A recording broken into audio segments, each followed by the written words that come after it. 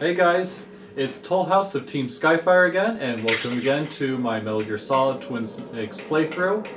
Right now, we are in the room where they're keeping Metal Gear Rex. There he is right here.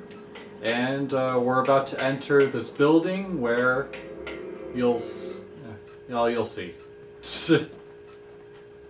Cutscene anyway.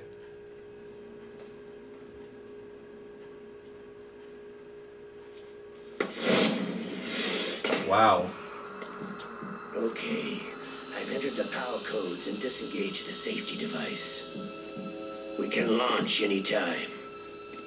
There's still no response from Washington. It looks like we'll have to show them that we mean business. Should I set it for Cherniton, Russia?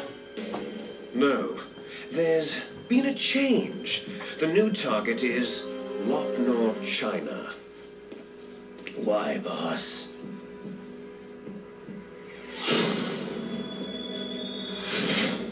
Liquid.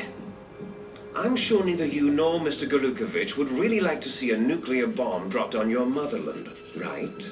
But why? There's nothing there. Wrong. It's a nuclear test site.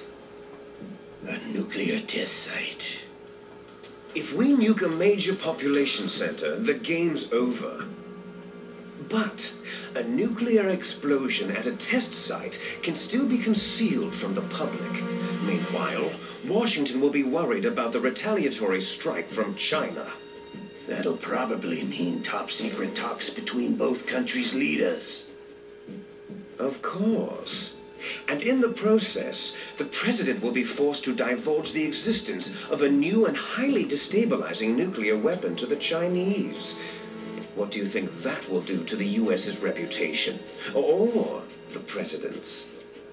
And with the CTBT, that means that China and India... I see.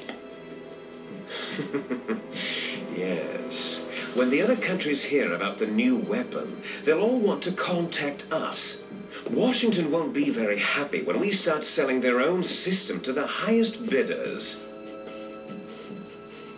Yes, the president will break. He will give in to our demands.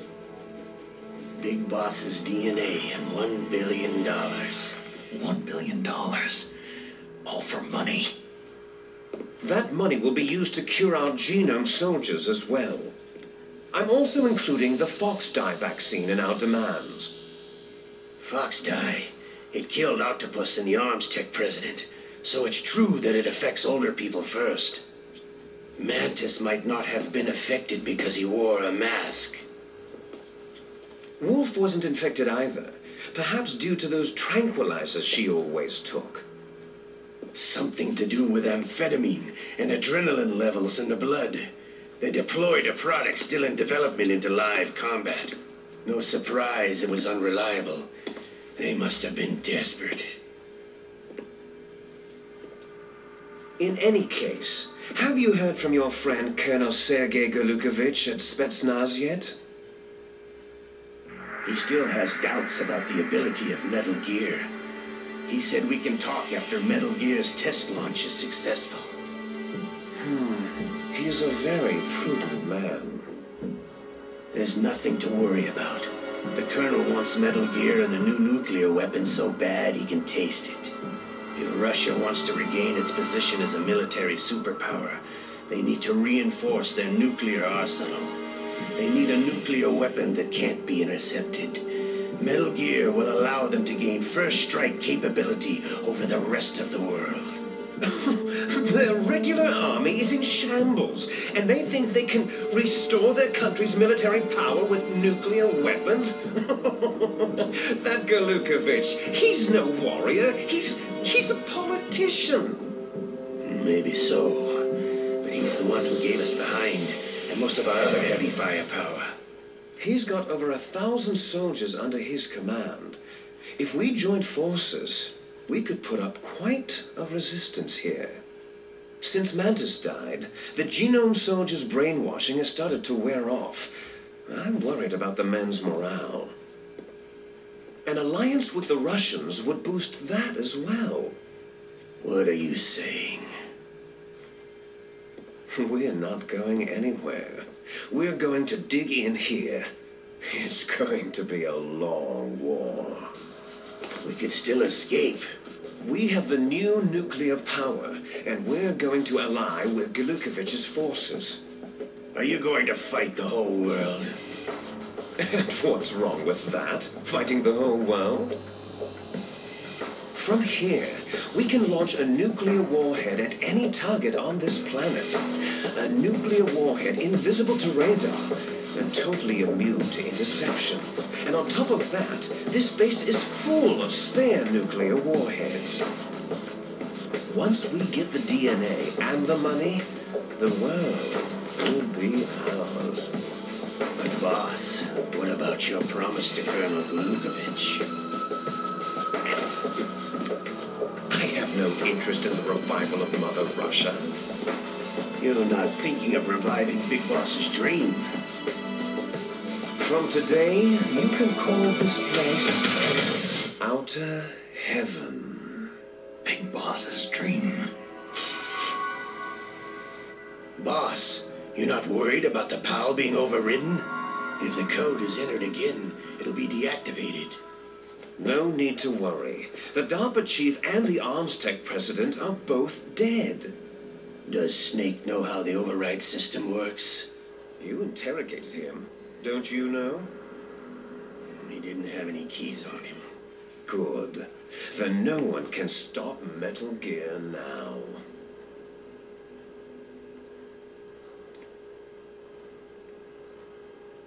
By the way, what should we do with that woman? Want me to kill her? Let her live. She's Campbell's niece, and Snake cares for her. We'll keep her as our ace in the hole. Meryl, she's alive.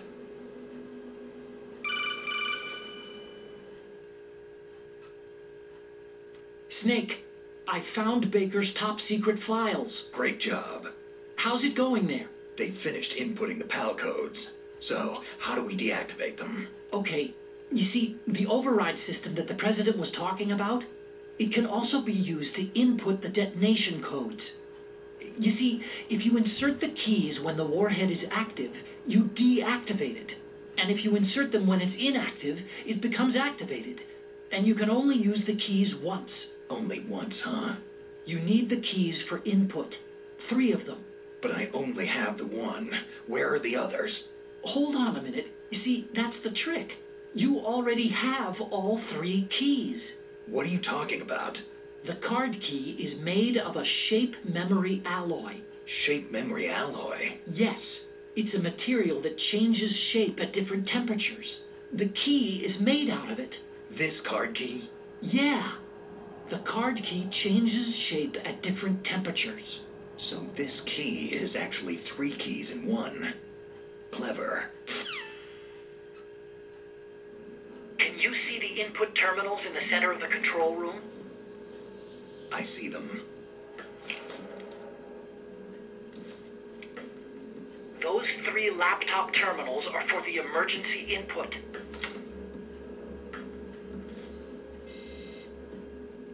There should be a symbol on each screen.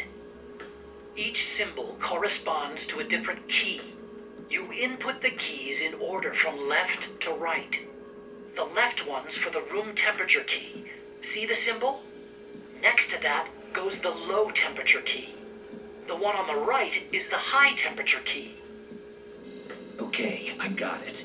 First I change the shape of the card, and then I input them in order, right? That's right. All you do is insert the card keys. After you insert the key into the module, a hard disk reads the information contained on it. Once you've finished with all 3 terminals, the code input process is complete. But here's the thing. You can only use the key 3 times. It's an emergency system, and it's only meant to be used once. The world is riding on that key, Snake.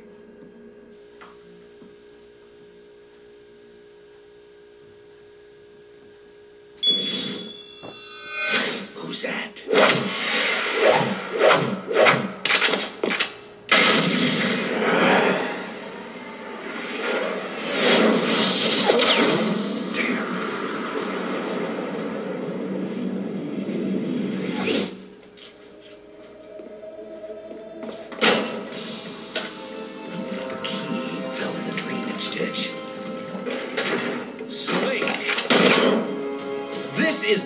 bulletproof glass. There's no way in. I'll enjoy watching you die. Snake, you've got to get that key.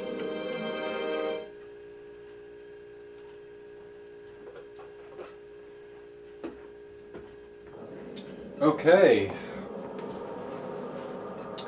Now we're off to get the PAL keys. And this is Twin Snake, so unlike the original, we don't have to do any massive backtracking. You can change the... oh, hold on. That's actually... I'm thinking too far ahead.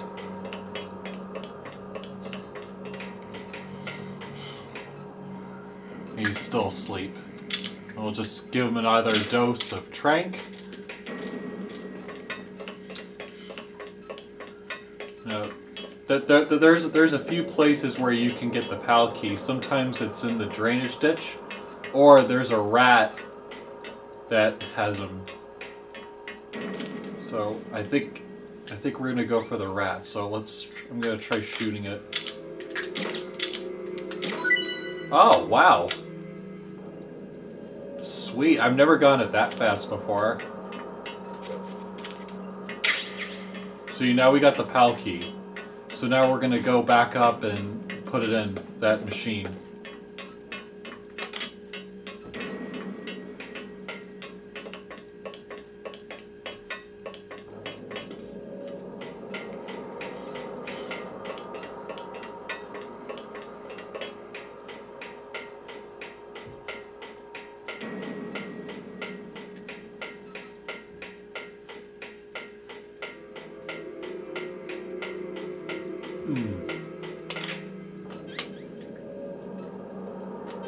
And we'll give you another dose of Trank as well.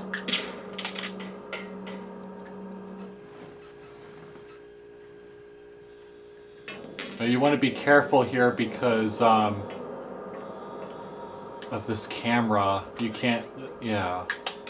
And if you get caught in this room, it'll lock and there'll be smoke everywhere and you'll suffocate just like that nuclear storage building.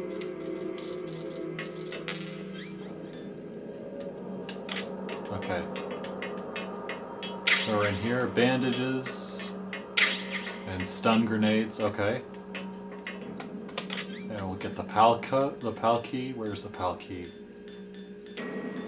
Okay, here it is.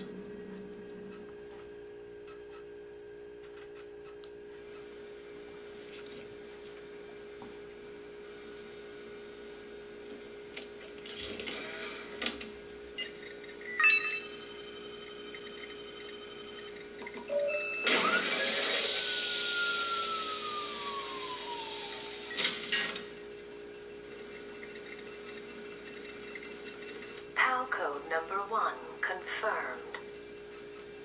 Awaiting PAL code number 2. Okay, that takes care of PAL code number 1. Now, PAL number 2, freeze the key. Okay, and I think we'll end it there. So stay tuned for the next part where I freeze and warm the key for these next 2 computers.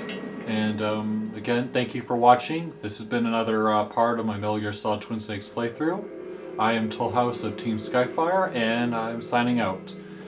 And I'll stay tuned for my next part. Bye.